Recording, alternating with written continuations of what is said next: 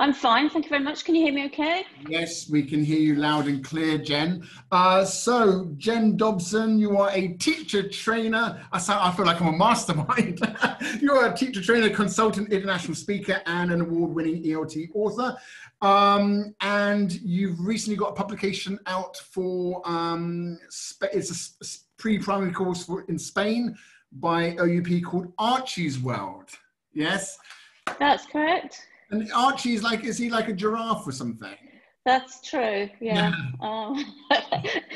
Yeah, well, thank you very much for inviting me here, which is lovely. Thank you for being here. And I know it's so late in the day, but I know you've been here for a few hours watching us already, so I hope you've been enjoying it, Jen. Oh, it's fantastic. Yeah, thank you very much. Last time I saw Glenn, actually that's not true. Last time I saw Glenn was on a rehearsal. Yeah, yes. But the time before was in a cave in Belfast. Belfast, that was last year in November, when we could meet face to face. Yeah. International House VYL conference. Yes, I forgot about that. It was an artificial cave. That's right. That was what was it? Some sort of like how would you describe it? Some sort of centre for extreme sports and things like that. It was an activity centre. Yeah, it was an activity centre. It was really good. Yeah. Did you jump? No, did you jump? Yeah. No way. Yeah. I watched. There was this big town. People jumped off it. No, I just went into the cave. I thought that was better. Anyway, Jen, over to you. Thank you so much. Okay, thank you. I'll share my screen now. Here we go. I think, yeah, I think hopefully we can just take this into, there we go. Let me just see if I can get the chat up as well. Please do type in the chat. There we go, lovely. And please do put any questions in the question and answer for me. Here's my, I'm experimenting today with a little bit of a different presentation. So let's hope it all goes all right. In the yellow box here, you'll see my Twitter handle if anyone would like to send me a message at some point. And also we have a QR code there, which if someone would like to test that out for me, I think I've made it public, which would be the point of it. So on that QR code, you'll have all the links for today handily put in a Padlet in theory. So today we are talking about, I haven't got that long, so it'll be a bit quick. Top 10 tips for a successful early years class. So let's go. Right, so here's my first of my little poems. If you chose your best tips from 1 to 10 for early years, safety, organisation and fun. Oh, sorry. If you chose your best tips from 10 to 1 for early years, safety, organisation and fun, for success again and again, what would you include, or again and again, if I do my more northern accent, what would you include in your top 10? So if anyone would like to type in the chat box, please. Oh, lovely, Kate, thank you. Oh, the QR code works, Rob, thank you. Good. Routines, okay. A virtual hug. Oh, is that for one of the top 10 things? That would be nice. Okay, so what have we got? Top 10, we've got routines.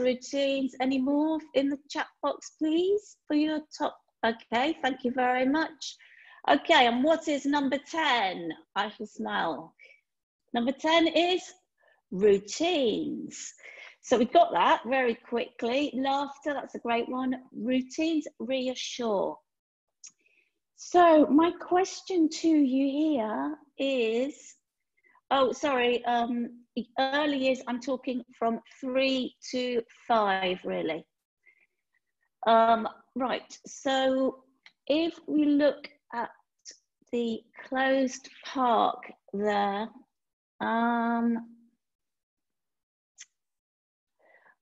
coronavirus, I believe we're might be going into our second lockdown here. But I think it was fairly unanimous that during the first lockdown, people found it very difficult to concentrate. I mean, there's a lot going on. And I think one of the things that made it so difficult to concentrate was our lack of routines. Our routines were suddenly thrown into complete chaos. And so I think this comparison, we can understand how important it is for the children to have those routines to help us focus. Which is why I've got this little picture here of the child focusing with their hands doing the bricks, because I think we need the stability. The younger the child, the more we need the routine. Some of these little children, the 3-year-olds, their routine, there is really getting up in the morning. Their mother gives them, or their father or their caregiver will give them their food, and they're really dependent on the routines that we set for them. So if we're in a class, it's really important to establish these routines. And for example, if you look at the picture here, with the signposting, I mean, I think we'll also realise the importance of signposting. So if you have, for example, a poster in class, you can point to these things to signpost very clearly the different routines. For example, hello, tidy up, goodbye, how the children are feeling. So I'm going to give you or we often use routine songs as well to focus that. So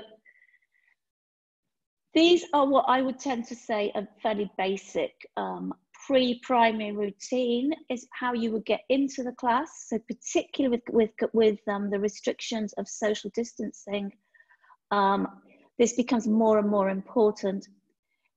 Getting on with the class, so a general class would follow this. If you would see this setup, TPR routines, some kind of puppet work, some new input, some movement games, circle time, some kind of table time where we're doing some craft or pencil activities, tidy up time, which is an essential part of collaborating, and getting out of the class.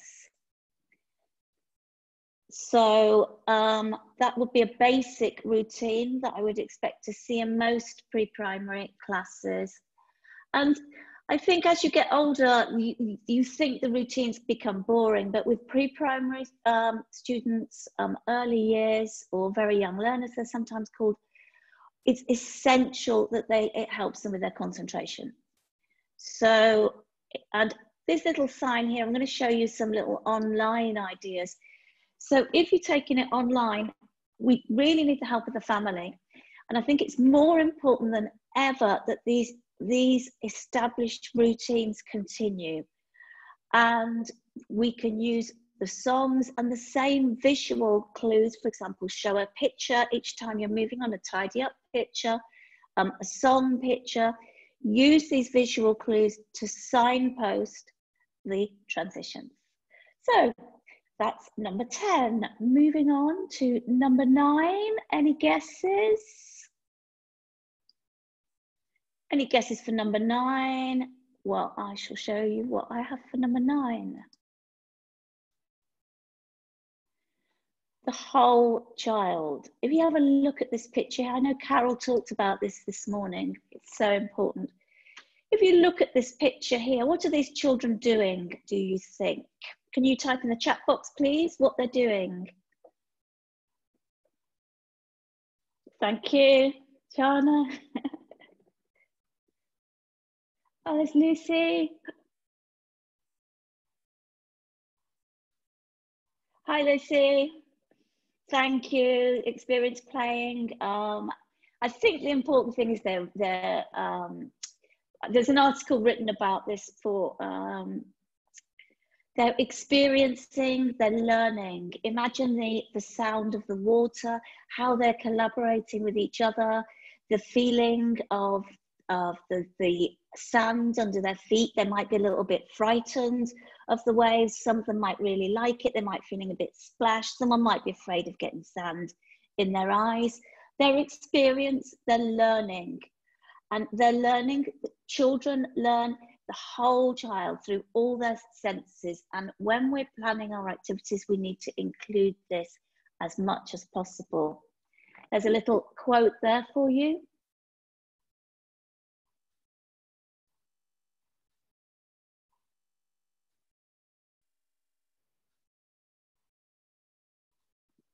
Teresa Fleta, I'm going to refer to a few times during this session, but all of us are different, each child is different, and we need to be aware of that, particularly in young, very young learner classes. James, soft skills. James Heckman is very important in, he was a friend of Obama, and he won a Nobel Prize for his work with pre-primary children, because his importance talks about the importance of character as opposed to cognitive skills, the importance of character skills as an ingredient for success. And he talks about the soft skills here as these that you can read there. So motivation, attention, sociability, self-regulation. So these are the emotional skills, social and emotional skills, self-esteem, and ability to defer gratification. He says they're important for our health and mental health. And the important thing is here is they can be measured and they can be improved, which is very important, especially in these 0 to 5 years. So he talks about the importance of early childhood education in character and soft skills. So how would that be important online? The important line is to make sure online and in our classes, we create moments that involve the whole child. Perhaps when we're in the classroom, we can see this physically. So when we're online, we just need to be a little bit more conscious of that in our planning, I think. So moving on to number 8, I'm going to check time here. Oh, okay, moving on to number 8. Oracy, enhance oracy. What is oracy? Here's a definition.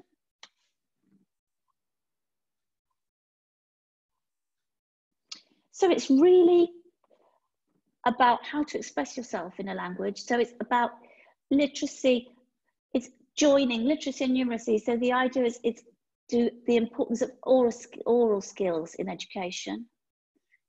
And here's Teresa again.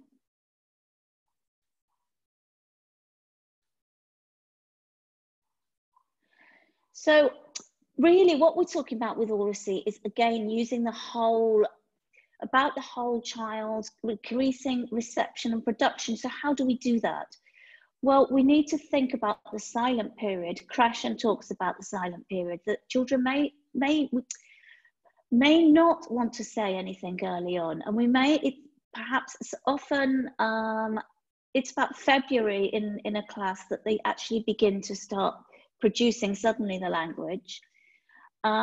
So not to force them too much, let's accept that. And I think another thing with pre-primary is that we will be using the family language, or L1, or the first language. I think the idea of the communicative approach is probably why the insistence of L1 only, but children need to be able to communicate with us.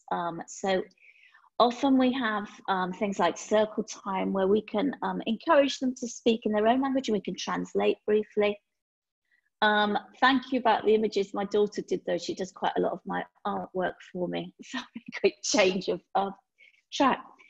And the the home language, we are going to need to use it. Also, the importance of lots of TPR, lots of songs, so that the input in the language is going in, so we're building in the movements, which help for expression, at the circle time I've mentioned, and monitoring, for example, online, instead of very clearly asking the turn which child to speak, with turn taking. And online, we're going to need to model the TPR very clearly and encourage them to join in physically, even if they don't, if we're respecting the silent period, they can, their actions, they can join in with their actions. So that was number 8, I believe. And I think this is number 7, promote projects. So here you'll see the importance of Teresa again. So as we're using the whole child, we need to include, for example, to learn pre-literacy skills, they're going to need fine motor skills. They're not going to be able to write until they can have this dexterity in their finger strength. So all these activities are projects, aside from using collaboration, helping the oracy, they're also helping pre-literacy with the scissor skills, with the pencil activities, while internalizing the language.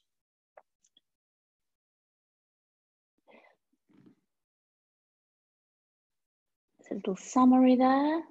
And online, once again, here I would say plan building up the small projects during with the language you've been teaching, and you're going to need to work with the family to discuss, if you're going to do bits of the project little by little, which what I would tend to do in class, you're probably going to need to talk to the family about how you're going to share a little area, maybe in a box, where you can begin to take out and build on the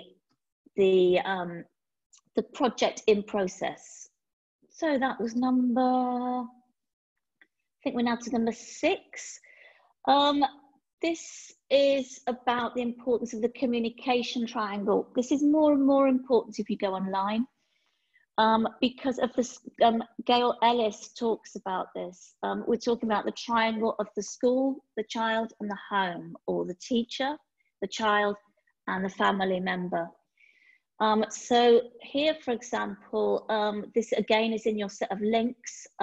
This is a free, in the middle, sorry, you can't see my pointer, the parents, caregivers. This is a free booklet, which in the remote teaching learning experience gives ways of how you can encourage this triangle. That's a lovely publication with some great ideas. That's, once again, here is the QR code to the Padlet with all the links. So here, for example, in the top left corner, I'm showing the, through a communication platform, we can share work done in the classroom so that the family can see what we do in class. On the top right, we can show, for example, here the teacher might be at home and can still communicate through this platform. Here, for example, we've got a picture of another puppet. This also has a this is Class Dojo, which has a translation element if you don't speak the home language, so the family could translate. So online, you need to find a safe platform and establish codes of conduct and to share the methodology with the family. So that's going to lead us into number 5, which is about technology and fears. I love using technology, but I think we do need to be aware of the dangers of it. I'm going to put those figures up for you to read. These are some of the dangers with the very young learners. This is from, again, in the links. Perhaps you could read that.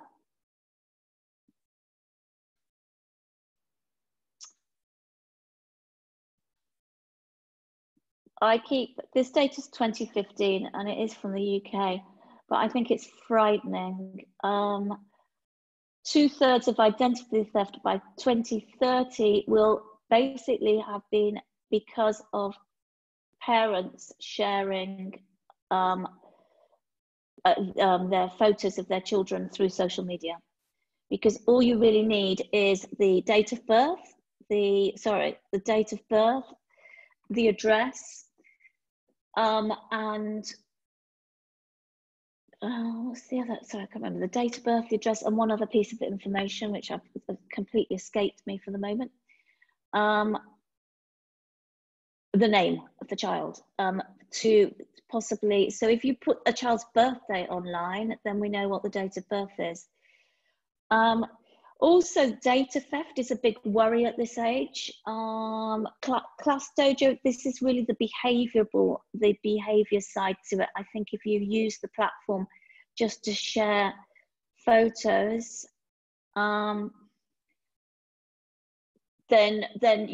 that's a different kind of, that data wouldn't be shared. Voice activated speakers and connected toys is another big danger. Another problem is facial recognition software. So if you're putting photos of children online, this is another worry. So here, for example, I've shown a picture of exemplifying, perhaps, there's another article in the IATEFL Young Learners website. There's an article I've written about how to avoid sharing photos of young learners online, but to use, show photos of their work, for example, instead. So I believe there should be another interactive thing somewhere here. Here. So online, hybrid classes, I think we need to be very aware of, for example, here we've got my photo on the video at the moment. If you take that photo and then put it on social media, I think that you need to have a code of conduct that nobody would do that with children. So you'd need to establish this relationship with the family if you're going to have them on, and that should be in the code of conduct that you would share. Another big worry for me at the moment is if schools are going to go hybrid. If you are going to have people in the classrooms, then the cameras I would direct to the teacher, not to the children, unless you really, I think these things need to be worked out very carefully. These are my personal opinions.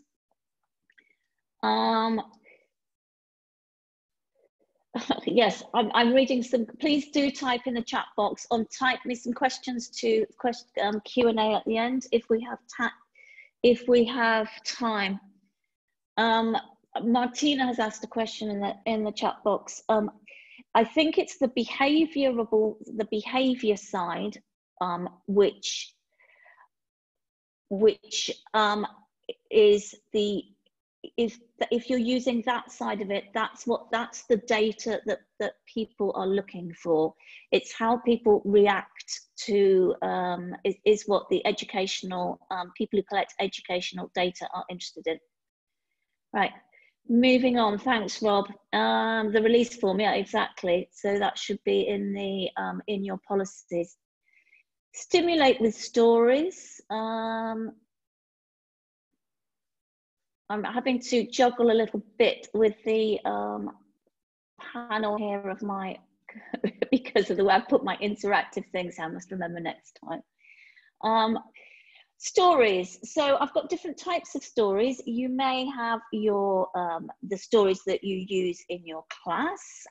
You may have, what I'm going to try to show you here is, or you may want to use picture books. I use a lot of picture books in class, and these stories, we're trying to use the small details in the artwork. So if you look at the picture on the top right, I think one of the problems with ELT, they didn't appreciate much the minor literacy details, like, can you see the little astronaut hidden up in the attic there? So trying to introduce small visual literacy details to help, will help with their literacy skills. And onomatopoeic words, for example, up, up, up. And if you're telling the story, use lots of those You try and tell the stories in ways that with changing your voice and creating suspense, etc. These, obviously, using books will give this natural progression, that you use the covers, the beginning, middle, ends, the identify with the characters. So you stimulate with your stories, and the stories will have things like encourage them to work on values and inclusion and awareness of other countries, so cultures. So we're broadening out the our experience. Online, we tend to say this. We divide the activities into pre, during, and post. So that's quite a clear way. So use the front of the books to predict. During, ask what's happening, using their first language if needed. And post, for example, here you might have an activity based on the story, and then you can use that. Here they're making a whistle, which I thought was stroke of genius of mine, where they have a whistle that doesn't make a noise, they just pretend to blow it. And then when they go through the story, this was for a train driver story. When they go to the story, then they can, in a second telling, they can pretend to blow their whistles, etc. So online, try to repeat the same things. PepElt, there's a link to that where they show how to use picture books. And also I'd say there's lots of storytelling videos you can see of the picture books of people telling their stories that you can use online. And we're at number 4. So number 3, let me check my watch. Number 3. Number 3, puppets are pals. Never underestimate the importance of a puppet at pre-primary. I showed you before the puppet, they feel real identification with the puppets at this age.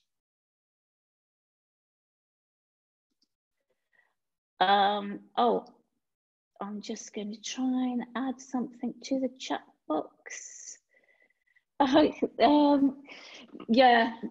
So yeah. So you. That's actually why I put the mouse there, Lucy, because it's a really cute picture. So for example, you can be away and you can show the puppets. You can show them what the puppet's doing to your class if you go away for the weekend. For example, you can put them with props for the story. You can use them, for example, here we've got the puppet dressed for Christmas to introduce Christmas things. And I broke my wrist at one point, and this was a way of explaining it to the children in my class why I wasn't there. So they understand the experience at this age, the experience, I'm putting it animism, the experience, and this is not spelled correctly, they experience a thing called animism, which they believe that the puppet actually has life. So do use the puppet because it's amazing. The one here, this top one is Archie, a friend. My daughter actually was in a completely different town and saw a child with Archie going to a wedding. So that just shows you the importance. It looks huge, but I think the child is very, very small. So it shows you the importance that these characters have for the children. If just this child wants to take it to a wedding. And also online, if you've got your puppet at home, try and get your puppet home, because it's so important, and it really will to find more props and other pals to introduce to the puppet. And it will help them, the children will talk to it, will help their social and emotional skills, and And they will, if they're upset, they can talk to the puppet. And they really will. The puppet helps them feel a lot more secure. So now we're going down to number 2. Number 2, I really love this quote. So play is the work of the child. So for example, in these pictures, whether it's using stickers that we're using in the class, or taking in, for example, realia, we've all, for them to play with. There's lots of different types of play. I'm going to let you read the types of play there.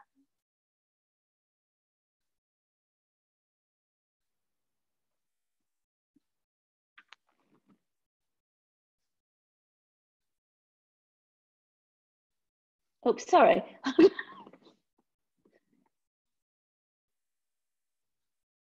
So you can see, consider the different types of play. I think it's worth having a look at them so that you can try and include all these different types within our classroom. And if we look at the online, really show and tell is a great thing. The fact that the children have all these things at home, that they can bring them and show them to us. And they are readily available in the house. They can show us their toys. So, another quick watch check. So now can you remember? So, little quiz here. You can type in the chat box, number 10, and pets, yes. Yes, show their pets. We don't bring, well, I used to have children who used to bring silkworms into class. I think we've had a tortoise. Yeah, they bring all these things they bring into class. So number 10, can you remember what that was? Number 10 was? And number 9.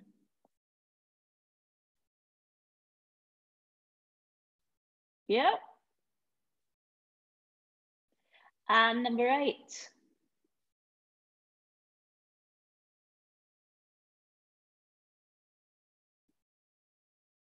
And number 7.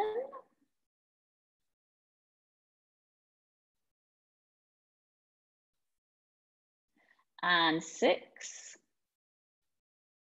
Yeah. Ricky's really on the ball here. And 5. Oops.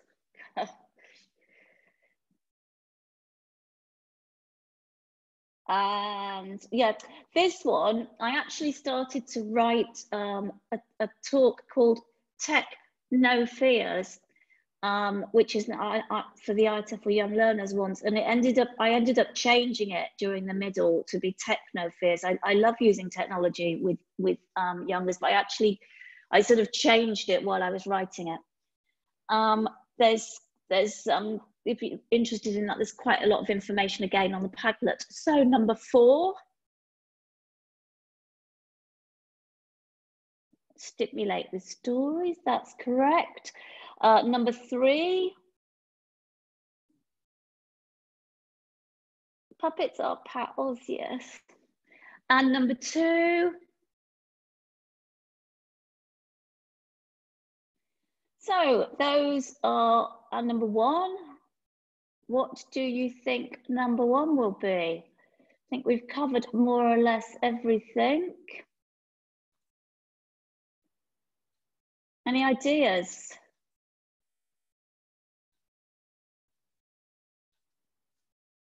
I think that's a nice idea, Martina. I think we should have done that really just through all the puppet. I think is key to building rapport. Actually, almost more than the adult. I think the puppet is what really is your pal, probably more than the teacher. So thank you for putting that. Thank you for adding that, because it really, the puppet is an essential part of the Primary teacher, yeah, a teddy bear. If you haven't got a puppet, find one, make one. The one thing that, that they're not great trying to do puppet work in teacher training, because you feel a bit silly. Okay, so number one is, right, routines. So I'm cheating there because I've gone back to routines because I think it's so important. I think if you don't have the routines, really you don't have a class, because you need that structure to get going. So this is the importance of the routines. You know, they'll understand each other. They'll understand the diversity in the different groups. If you don't have the security and the safety, the child, I don't think they can focus. So I think we're going back to the beginning. And also, we've gone through this top 10. I don't think there's any particular order for the 10, but what it did help is, you know, that there's a structure, don't you, to you know, 10, 9, 8, 7, 6. You know that this is going to reach its conclusion. It helps us. It helps us time ourselves as well. It gives us security, and it gives us. It's a signpost in itself, the routine. And it provides the security, safety, so that the child can focus and do their own research, because play is the highest form of research. So finish with Einstein and another rhyme. So let's see if I can say this.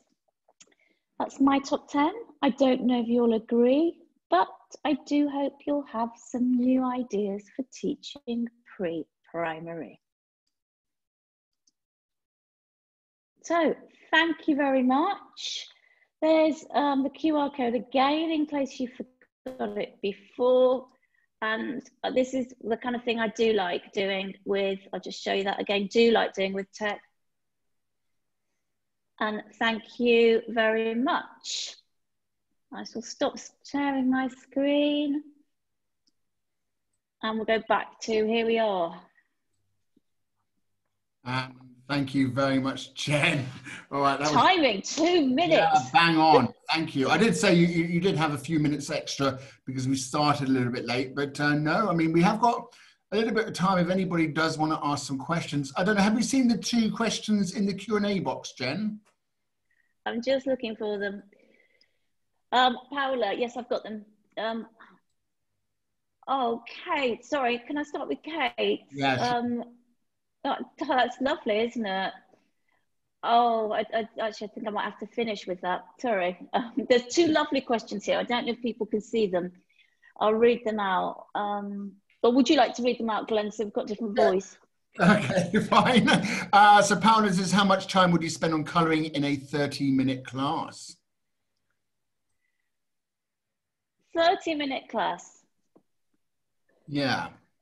Well, I think well, it's not very long, the 30-minute class, is it? I mean, I would go to the routine as well. You're probably gonna, I